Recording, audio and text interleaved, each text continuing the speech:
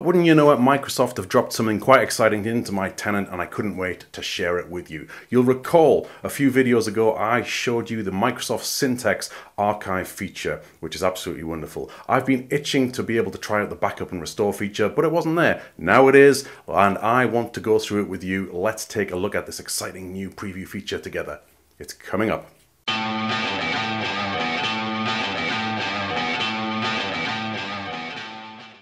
So just like the archive feature that we've done in a previous video, the backup feature can be found in the Microsoft 365 Admin Center at admin.microsoft.com. We need to go to Setup and scroll down to the section which is called Files and Content, Use Content AI with Microsoft Syntex. And once in here, remember that you will need an Azure subscription to be set up. If you don't have one, then you won't be able to do this part. You'll have to set one up. And here we go to Manage Microsoft Syntex. And hooray!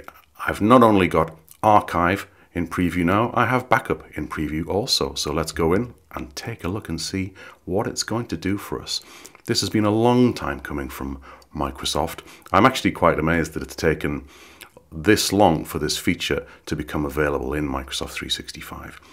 You can see it wasn't quite the fastest there, but it got into the flyout menu eventually. So what is it going to do? We can protect our organization's content from data inaccessibility events such as ransomware attack, accidental deletions, etc. by providing customers with ways to back up and recover their data across multiple services such as OneDrive, Exchange, SharePoint, for up to a year. Awesome. And there's a learn more about Microsoft 365 backup. We will certainly grab that and take a look. And we can put that information into the description of the video for you to take a look yourself. So there it is. Okay, so we can see the status of backup is it's turned off at the moment. So we're going to go ahead and turn it on. We've got some information here. By turning on the backup, we're going to make Microsoft 365 backup available on SharePoint sites, Exchange and OneDrive accounts. And you can start backing up your critical data using the Microsoft 365 Admin Center.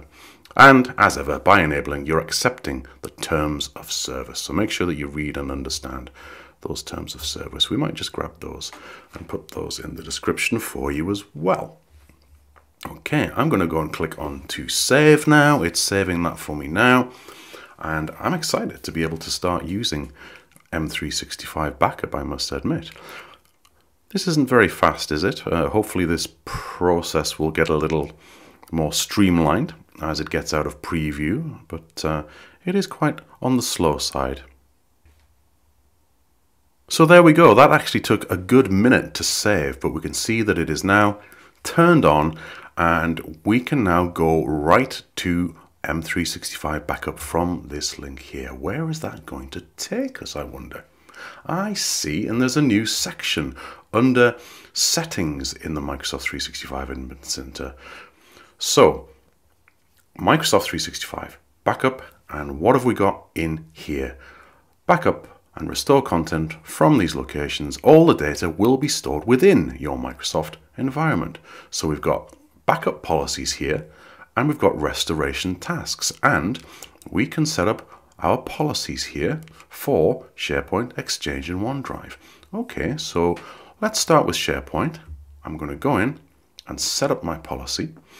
What do we want to do here? By creating this policy, you'll be protecting the SharePoint sites added. We can see our backup frequency. Recent 14 days equals every 15 minutes. Post 14 days to 1 year will be weekly. The backup retention is going to be 1 year. This is the important part. We need to be very, very mindful of the cost. So let's open that up and take a look at the costs for Microsoft 365 backup billing. And we have a pricing calculator that you can use here.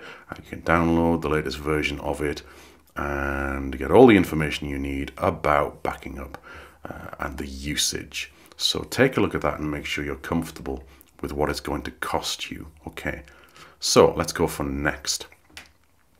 Okay, our protection scope. select the sites that you want to protect under this policy. So we can add via search, or we can add via rules, or we can import from a file. Lots of good ways to add the sites that we want to be in our protection scope. So we can go here and we can choose what we want from there. I might do it that way, but let's just briefly look at what these options do for us. So, oh, I see. So we can put in examples and separate them by commas. Site name or URL contains, site last modified, okay, and we can choose the last 7 days or the last 30 days, 3 months, or last 6 months. Amazing. Or we can browse to upload our CSV file here as well, and you can download a handy CSV template that you can use to upload your sites. I will just go for the easy way and select a few sites here. So I will just go ahead and put marketing team and MS500 2nd edition. I'll just do one or two different sites there that has a bit of content in. Oh, that's quite a meaty one. Cloud conversations, those were the days. Okay, add 4. Let's add 4, and there we go. And I can view my selected sites. There we go. And if I click on them, I can remove them if I want to. Excellent. Let's go next. So I've got 4 sites included, and my backup frequency selected and my backup retention. Create the policy. Okay, adding sites to the policy and activating. Your SharePoint backup policy is created. Policy updates typically take around 15 minutes for about 1,000 sites to come into effect, and you can manage the protected SharePoint sites and their policy status on the policy page. Cool. Let's click on done. So there we are. That is one selected, all ready for SharePoint, and wonderful. So what does that do for us? We can now from here view the scope of that, and on the flyout panel it tells us all about that, the activity, last modified, the frequency and period of the backup, the included sites, and we can add sites right from here on this flyout panel, which is very quick and convenient. We can see the status of that is processing at the moment, so we'll check back shortly when that is finished and then see what sort of restore options that we have. Let's view the details, and that again just does the same as view scope by the looks of it, which gives you some information and the included sites. Wonderful. Okay, let's take a look at Exchange and OneDrive. I imagine OneDrive will be very similar to SharePoint, but how does it look from an Exchange point of view? Let's have a look at backing up our critical Exchange user mailboxes, which is going to include emails, notes, contacts, calendars, and tasks. Wonderful. The frequency of this is every 10 minutes. The backup retention is 1 year. Again, so let's click on next, and we can choose our user mailboxes that we want to back up. We can add via distribution lists and security groups as well, so we can look for those. And we can make multiple selections here, so we could add DLs or security groups there that we know that we want to add. And again, we can upload CSV and download a handy template which is pre-prepared for us, and we can put all our details in. Now we've got some common errors to avoid here for Exchange. We can upload up to 10,000 users per CSV file. Each user must have a unique username and email address. Each user cannot use accent marks. Email addresses cannot begin or end with a period, or as we would say in the UK, a full stop. The part of the email address before the @ symbol can have 64 characters or less, and username email addresses may only use letters, numbers, and the highlighted special characters here, such as exclamation mark or hash sign or pound key, as you would say in the US, and an up chevron and a tilde. I do like the word tilde. Okay, wonderful. So I will choose user mailboxes here, and let's take a wee look. I will go ahead and select my own email inbox. It would be nice here if it told me the size of that mailbox. I'm selecting myself deliberately because I actually do use this email address, and it's going to be quite a weighty mailbox. So let's go ahead. Here is our review and finish, and I'm happy with that. So let's go ahead and create that policy and activating that backup policy, and we are done. Amazing. So let's have a little look. And okay, active, no longer processing on SharePoint, but processing away on our Exchange user mailboxes. Wonderful. Let's just quickly go through the OneDrive one. I imagine it's going to be very, very similar to the SharePoint one. So again, you can choose accounts, you can choose distribution lists, security groups, upload the CSV, and review and finish. So I won't do a OneDrive one. I think it's enough to demo this via SharePoint and via Exchange. So let's take a little look at what we've got now in terms of restore options now that the SharePoint one has done its job. So I waited a few hours before coming back to try this restore process because I needed to go back in time, and obviously I'd just done it. So I gave myself about 4 hours, and now I'm going back to take a look at the restore. So let's start with the SharePoint restore. We can click onto the restore button, and as you can see, it's a sort of generic restore wizard where you can actually choose the 3 different content types for restore, but in this particular instance, we want to restore SharePoint site content. So we'll go for next. I will click to add the sites that are available to me for restore. I will select this site here, the MS500 2nd edition. I could select all of them if I wanted, but I'll just select this particular one. I will click on add, and now I need to select it for restore. Okay. I will click on to next, and now I need to select the closest backup before the specified date and time will be selected. So I'm going to select my time zone, which is Dublin, Edinburgh, Lisbon, London. That's UTC. I'm going to select today's date, which is the 19th of January. And I started recording this video and I created the backup very early this morning around 8:30 my time. So I am going to go forward, and I'm going to ask for a restore point earlier than 1 p.m, which is around the time it is now. So click on next, and it searches for the closest restore point. And we can see here we've got our site name, we've got standard restore selected there, we've got our site URL and a restore point of 1 p.m. Wonderful. We could go back further than that, I would have thought, but anyway, there we go. So I will select that. It gives you an option there to select a different backup if there's more on the list that you wanted to choose. And I will click on to next. And here we have some really great options. So we can restore to the original site. And in that instance, the whole site is replaced by the back end version, or the backed up version, sorry, of the site. The site permissions are reverted to how they were at the selected date and time. So that's all good.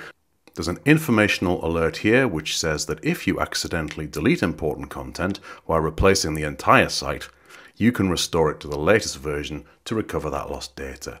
We have another option here. So this top one is going to restore it in place where it is, or where it was if you've accidentally deleted the whole site and you can't get it back.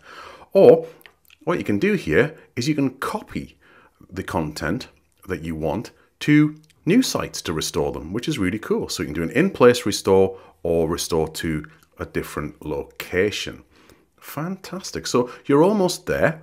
Take a moment to verify the details you've selected. This restoration can't be cancelled after it starts, but when it's done, you can restore data to a different available restore points. So we've got our SharePoint sites to restore, one site, our destination, create a new site and restore. Interestingly, it's not giving me so far the choice to name that site. Perhaps it's going to generate that itself and name it in its own way. So let's click on restore sites and take a look. Okay, restoration task is created, and we can track and monitor that on the restoration tasks page. When the task finishes, the backed up version of the site will be copied to the new site. You can view the new URLs on the details panel of the restoration task. Wonderful. Okay, so there we are. It's immediately taken us into restoration tasks here, and If we scroll down, we can see, there we go, it is in progress. Okay, can we click onto that to get any more information? We can. It doesn't seem to do much more than that, so we will need to leave that for a few moments and come back to it when it has completed. Okay, so the job has completed. It took a little while to do so. I started it at 1:33 p.m.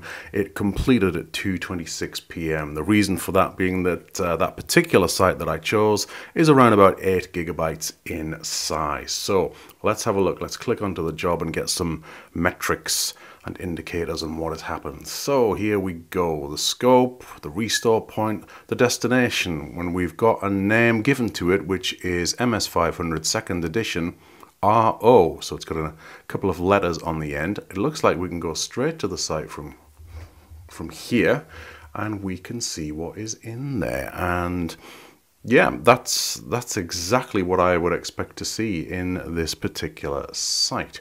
I've got the general channel in there. I've got lots of chapters. This is from a book I wrote a couple of years ago. Lots of good content, all restored into a different site, which is really good. But you could have restored it to the same site in place. In the SharePoint Admin Center, what does that look like? Let's take a little bit of a look. If we search for MS500, we can see here we have now got two different sites. We've got the original one still in place, we've got the new one. So that's brilliant. It gives us the ability to restore it somewhere else, have a look, see what it is, and then we can copy and merge and whatever else. Lots of great options indeed. So how about an Exchange mailbox restore? Let's take a look at that. Okay, so if we go back into the Backup Policies tab, let's select Exchange Restore, and immediately it knows that we want to do an Exchange mailbox content restore. If we click on Next, Add User Mailboxes, and we get a list of mailboxes to restore. I only selected my own, so I can click that there, add it. I can click on Next again, and once again I need to select a few hours, the closest backup before the specified date and time. So I'll go for my time zone again, I'll go for this current date, and I will go for, again I'll choose 1:30 p.m. now because it's a little bit later. So actually you do get the option here to do all emails, notes and calendars and tasks, or there's a selected content only here that you can choose. So past set hours, you can add filters into here. Email from has attachments, subject has the keywords, email sent to. So there's some nice options there. Amazing. And if I switch back, it's remembered my settings, which is wonderful. Let's see what the restore point options are set to. So here we go. Just select that mailbox, select Next. And again, I have the option to restore in place, replace the current version, overwrite that, or restore to a new folder. And this will restore to a newly created folder called Recovered Items within that mailbox, which is absolutely brilliant. So I can go ahead, finish that. It'll go through the same process. I won't do that this time because it'll take some time, because my mailbox, like that SharePoint site, is quite large, but the process is going to be much the same. So you get the idea. Wonderful stuff. So there you go. What do you think? I'm really quite impressed with that as a first pass look at this new technology within the Microsoft 365 Admin Center. I'm going to say that it'll probably develop and grow and get more granular features as it expands and develops. But I don't think at the moment the Druvers and Veeams of this world will be too concerned about their market share. I think they've been well placed for a long, long time. But it's nice to see Microsoft finally step into this space and provide a native backup and restore solution. I like how you're able to restore to the in-place locations and also to an alternative location. That's really nice. There could be a bit more granularity in being able to drill down and select specific items, but lots of promising things within there. As with a lot of Microsoft features, I would always caution you about the costs that you could find yourselves being billed for with this sort of technology. So watch out for that. Do be mindful about that. But great start. Really enjoyed playing with it. I like what I see so far. Very, very simple and intuitive. Let me know what you think. Well, I hope you enjoyed the video, and if you did, please give me a thumbs up. That'll help me so much. And if you've not already done so, please also hit the subscribe button just down there. It takes a second to do it, and it's going to help me so much you have no idea. Right, let's wind things up for another video. I'll see you again very soon. Bye-bye.